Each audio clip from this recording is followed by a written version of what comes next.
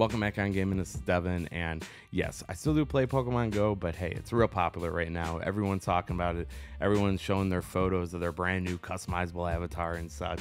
But no, I just wanted to go ahead and look at this new update with the avatars, just because there's several things I sort of wanted to talk about and make people aware of with this brand new update. So sort of the first thing I want to look at is that there's a Sweet Baby Inc. kind of company I want to make sort of people aware of regarding this new update, which I think they're sort of to blame for all this. Then also there's a lot of people, showing funny and goofy photos of these new avatars and what they're made up of. And then also, just like I said in the beginning, still do play Pokemon Go, very heavily deep into Pokemon Go as well. So I do watch a lot of YouTubers, get a lot of news in that regarding Pokemon Go, but I find it very interesting that if you go ahead and look at a lot of Pokemon Go YouTubers, they're pretty silent on all of this. They're talking about what new updates are coming to the game regarding like events and that, but they have not specifically talked about the avatars. So find that very, very weird, but yeah, let's go ahead and get into it. So to start off, just wanted to go ahead and look at the Sweet Baby Inc. kind of company that I think is to blame for the update in Pokemon Go. If you do not know who Sweet Baby Inc. is, they're a consulting company that works with video game developers, and they go ahead and add diversity inclusion into gaming. They also go ahead and make video game companies lose a lot of money and also make the product trash. So for example of that, we have Spider-Man 2, which was on PS5. They went ahead and worked on the story of the game, and the weakest part of that game was the story. And then we also have the Suicide Squad Kills the Justice League, which if you go ahead and look at the player count right now for Steam, there's only about 300 active players within 24 hours. And this game came out not too long ago. And also there was a brand new update for the game as well. So we can clearly see that anything that Sweet Baby Inc. touched was trash. And then the reason why I bring up Sweet Baby Inc.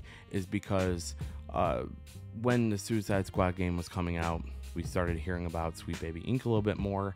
And then there was a lot of information about other companies that sort of do similar things to Sweet Baby Inc. And one of them I saw was GamerX. And they're a company that does consulting and training.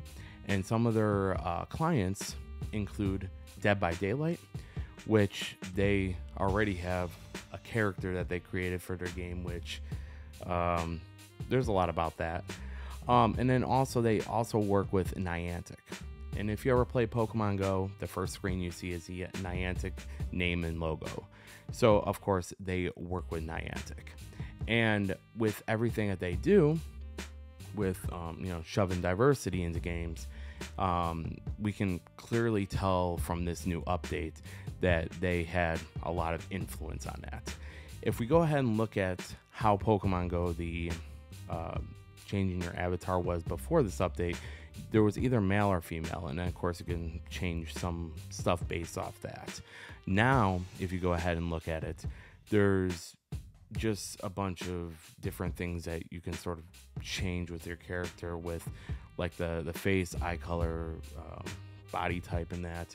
But with the faces, there's about 7 different faces you could choose from. And then what basically you get out of anything that you make for your character in Pokemon Go now, it's basically, if you wanted to go ahead and make a female character, it's basically a female character that looks a little bit masculine. Then you have, if you wanted to make a male character, the male character looks a little bit feminine. So, but without facial hair, because Pokemon Go does not allow facial hair. But actually, bringing it back to Sweet Baby Inc., if you went ahead and put Mary Jane from Spider-Man 2 into Pokemon Go, she'd fit in perfectly. But aside from that, we can clearly tell, though, that they heavily influence what happened in this game. So that's why I'm saying that I think that GamerX is to blame for this new update. And of course, I think that it's very important for their name to get out there, just because I think it was very important for Sweet Baby Inc.'s name to get out there. So I think having GamerX be out there is very good for gamers out there. But Aside from that, then with the photos that are out there for this new update, there's a lot of interesting ones, a lot of funny ones. I mean, there's one where you can sort of see up the character's skirt. Then, of course, there's a lot of people out there that are upset that, showed before and after photos of their character, showing how some of the buttocks are not accurate to what some people want on, social media. And then also it's sort of funny how some people, including myself, there's some kind of like outfits in that you can just sort of change what you completely look like. And those look very similar to how they used to look as well.